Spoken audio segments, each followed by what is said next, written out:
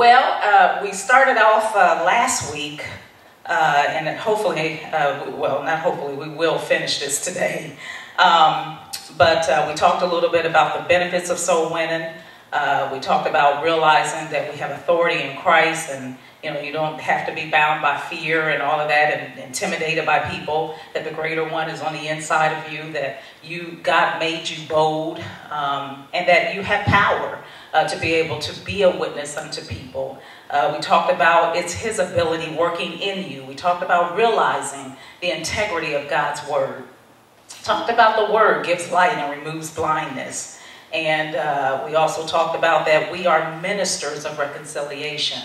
We've been called for such a time as this to actually assist Christ Jesus to actually bring in the harvest of souls in these last days. And being an ambassador is you represent, you're actually going on behalf of the person that has the authority. So that's a good thing. So, and we also talked about fear is of the devil, and that God has not given us a spirit of fear, but of love, power, and a sound mind. Then we also talked about the 10 Commandments, and we talked about how we've all violated at some point or another the 10 Commandments, and that is a gauge to get us to see where we are in terms of our righteous living, I guess, if you will. And we know that because we're born in sin and shaped in iniquity, we're not perfect beings. So the chances of us actually violating these divine laws that God has set before us is probably great. We're not intentionally trying to commit any of these sins, but because lack of knowledge, or just because we're just what you feed the most becomes the strongest.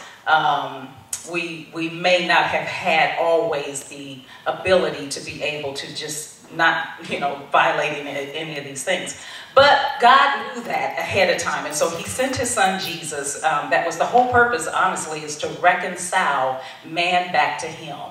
And so it's through His blood that cleanses us and washes all the sins in our lives, and now allowing us to become, pure before a holy God. So without Jesus dying on that cross and paying that price for our sin, because Romans, and I think we talked about that, Romans 3 talks about that the wages of sin is death. So that's the penalty for sin. And so we already know we broke the 10 Commandments. These are God's divine law. So there's a payment for that. And so what God said is, okay, you know what? I don't want these people to pay. I don't want them to pay by living a life of damnation, living a life in the lake of fire, burning for everlasting. Because after we leave this earth, we will live eternally. And so the goal is to live eternally with God, not eternally in the lake of fire. And so God desires, and He said it's His desire that not one should perish. So it's very important to Him that all of us get in. And so we have a big part in making that happen. The scripture talks about delight yourself in the Lord, and He'll give you the desires of your heart. When you start delighting yourself in the things of God, when you start looking at what's His passion, what is His love, what concerns Him, then you are really, really getting close to God. Because at that point, you're saying, man, I don't care what nobody else is doing. I'm with you. You know how you do your ace buku, I'm with you. You got, I got your back. Well, that's when you get to that level of sensitivity to the things of God, you are actually saying, God, I got your back. And when you do that, that is delighting yourself in the Lord, and He does give you the desires of your heart. So all these other things the scripture talks about in Matthew, seek you first the kingdom of God, and all these other things will be added unto you. The kingdom of God is God's way of doing things. It's righteousness, which is God's way of doing things. And so, God is saying, okay, just seek my kingdom first. And all the other things, the little desires that you want, all the things that you need, all those things will just be added unto you, but just seek me first. and my kingdom and in my righteousness, and all these other things will be added. So we talked about how those 10 commandments really is a gauge to show us that we are in sin and we are in need of a Savior. Romans 6:23 talks about the wages of sin is death. And let's just go right now to Galatians 5:20. Put a plug there because I really want you to see that Romans 6:23. I think it's important so that you understand what God was saying. Okay, it says, "For the wages of sin is death, but the gift of God is eternal life. And it's eternal life through Jesus Christ our Lord." So just so you'll know that scripture is actually saying that the price for sin is death. But then it says the gift of God, so it's a gift that he's given to us. It's his grace, is eternal life with him, basically, through Jesus Christ our Lord. And then now we'll go over to Galatians 5:20. Galatians 5:20 says, "Idolatry, witchcraft, hatred, variance,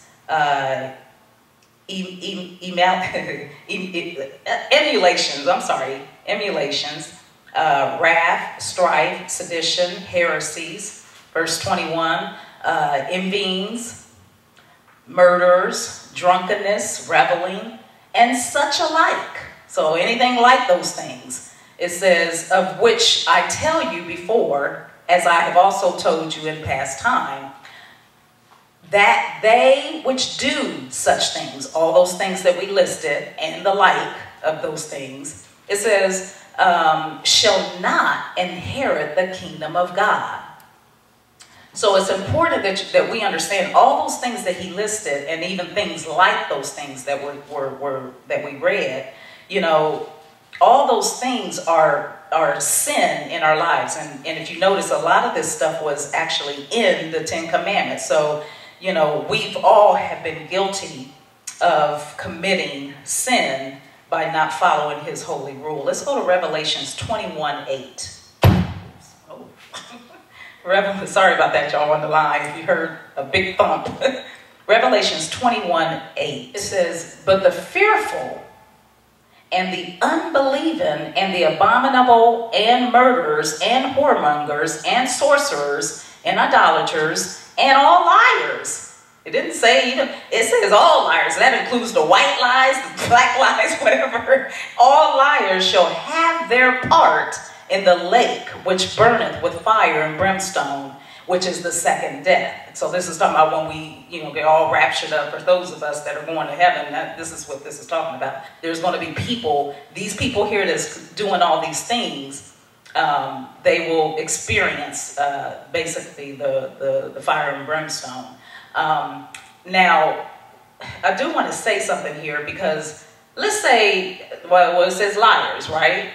You said, in some of these things, we have been guilty of those things. So if you are in Christ, you are actually covered by the blood of Christ. So then now we don't have to be in condemnation because we're not perfect, because we're not going to be perfect. So you don't have to be like, "Dang, I'm doing this. I lied last night." Am I gonna crash and burn? No. If you have accepted the Lord Jesus Christ as your Lord and Savior, that blood alone paid the price for all this stuff that we talked about. It pays the price for that. Now that's not a license to go ahead and just start living a crazy life. But it is to know that if we do ever miss it, we can go before the Father, repent, and when repent, what that is to turn away. It's not just to be like, "Oh Lord, I'm sorry for doing what I did," and then you go back and do the same thing all over again consciously. Sometimes you can do things unconsciously, and that just happens because it's like in your default. Pastor talks a lot about default, and sometimes that just happens until your subconscious mind gets filled with the right stuff. So You know, sometimes that happens, but thank God for the blood of Jesus, because I'm telling you, without his blood, we'd all be in trouble. All of us will be in trouble. So I want you to get it and understand, because sometimes you can do things in life, and if you don't understand what the whole purpose of Jesus dying on the cross, if you don't understand that whole concept, you will actually miss out and be thinking, you'll be questioning your salvation. You'll be questioning, okay, am I really saved? You'll be questioning, will I even get to heaven? Because you're looking at your shortcomings. But the blood of Christ covers that shortcoming. When you're in him, it covers that shortcoming. So you don't have to worry about, now you will be convicted. Now conviction is the Holy Spirit telling you, now John, that wasn't right what you said. Now, there's a difference between conviction and condemnation. The enemy wants to condemn people and say, well, you call yourself a born-again Christian, you gave your life to Christ and you acting like that? I don't know, you might not get into heaven. See, he starts planting these thoughts in your mind to dilute the very thing that really saved you. Jesus Christ is the Savior. Savior means a deliverer. So he delivered you, but Satan will plant thoughts in your mind to make you think that what you did by faith, it doesn't work. Or what you did by faith is not enough. So just want you to understand what it is, because if you don't have that revelation, it's going to be very difficult for you to explain to other people, the whole concept of why they even need Jesus in the first place. People get so hung up on, the benefits, because there are benefits in living for God. One big one for me is that he helps me to deal with life. Life happens. Like everywhere you go, there's going to be some type of tragedy. You're going to hear it on your job. You're going to hear it on the news. I mean, life happens.